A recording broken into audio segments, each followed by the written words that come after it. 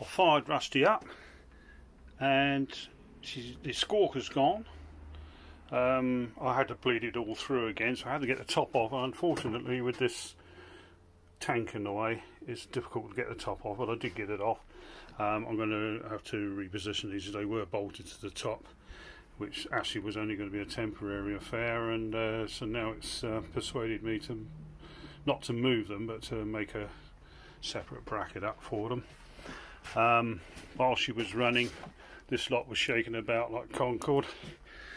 So what I'm going to do is bolt a 50mm flat bar to here and bring her down to here.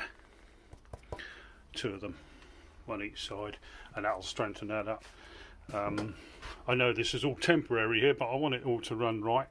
Obviously all this lot will go as soon as she's in the boat, because it is only temporary. All this sort of thing will be bolted to the bulkhead of the boat, and of course the tank will have its tank on the day tank on the bulkhead, and the main tank of the boat anyway, so that both of those will go. But she's running sweetly, and I couldn't talk to you while she was running, but it's all good.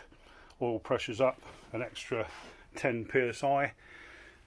Before that was only going up to 20, it now goes up to 30, and the same with the one on the front. She runs up to 30 as well, so all that's good.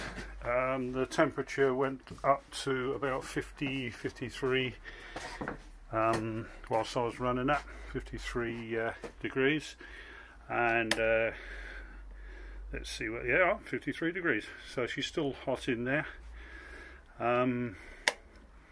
but obviously not hot enough to open up the thermostat and need to be pumped around, so that was all good. So she ran for quite some time, and the smoked a little bit on cold start, as diesels do, but she soon quietened down, and the smoke disappeared, so that's good as she got hotter. I've done some plumbing here ready for the oil cooler.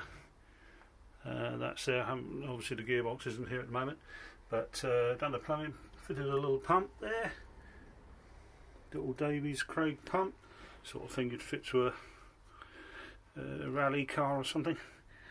So that's all solid on there and all ready to go off to its skin tank when it's on the boat.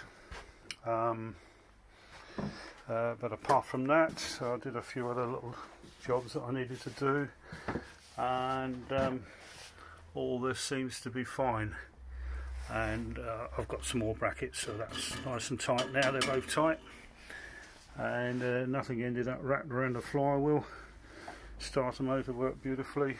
She stopped, ticked over, ran faster, and slowed down when I turned the wheel, speed wheel, and it's all good so far.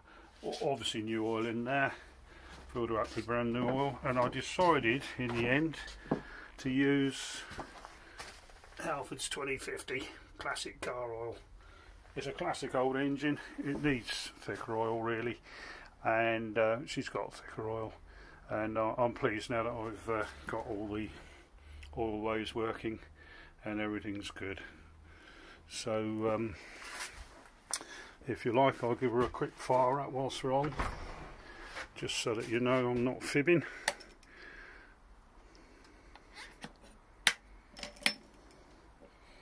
I think I'll put everything back where it should go.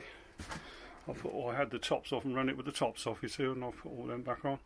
Yeah, that's all good. Let's decompress it whilst we wind her over. Push button to start.